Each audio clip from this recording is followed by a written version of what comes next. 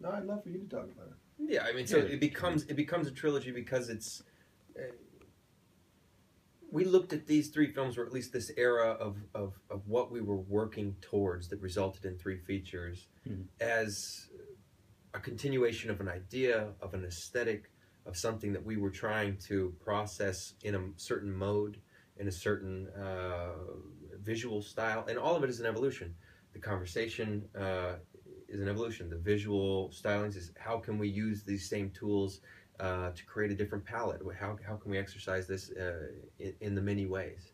And then, you know, what fits the context of each conversation? New Orleans at Night is this swirling thing that you need to be immersed in the darkness, and it's purple, and it sounds a certain way, and it smells a certain way. It smells a certain way, exactly. And when you go, you know, if you're going to the borderlands, what is that? It's big wide breaths, and the sound of dust and skies, and these, you know, laconic giant archetypal characters. You know, you have to do that in a certain way. You have to tell that in a certain way.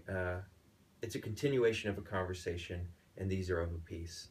Presently, we're definitely thinking forward in a new sort of conversation, and there are new thoughts to excise and exercise, and new frontiers to explore, and creative challenges that create the best shit. I mean, that's how we don't get stuck, you know. So what is